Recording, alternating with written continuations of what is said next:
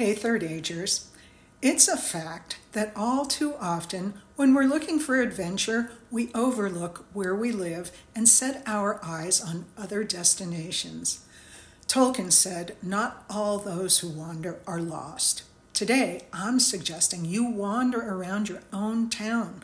Lose yourself there to see it through new eyes. Lonely Planet has an amazing guide that teaches you how to be a traveler close to home. I live in Denver, and it's a destination, so it's easier.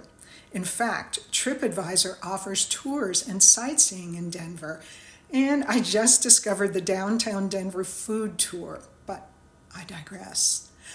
Even if you live in a small town, your Chamber of Commerce probably has some ideas for your town and the surrounding areas. We've got some great ideas this week at Third Age Mojo to help you find undiscovered gems in your local area. While you're exploring, you better take some photos to remember your adventure by. And you might just as well use your phone.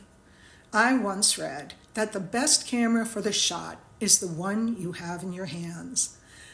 I swear by my phone's camera. It's awesome. I get great photos. There are a lot of things you can do better, of course, with a 35mm, but the iPhone Photo Academy will teach you how to catch shots you wouldn't imagine taking with your phone. I took that course and I learned so much. With this online course, you will learn how to control your iPhone camera and all the secret features it has. It has a lot. Another thing I love is to take a tripod with me when I can. My tripod is lightweight, and I put a phone holder on it. Now, selfies are fun, but sometimes I just want better composition, which you will learn about in the iPhone Photo Academy. So get out in your local area and take memories you'll never forget. I promise you'll have family and friends clamoring for your amazing photos.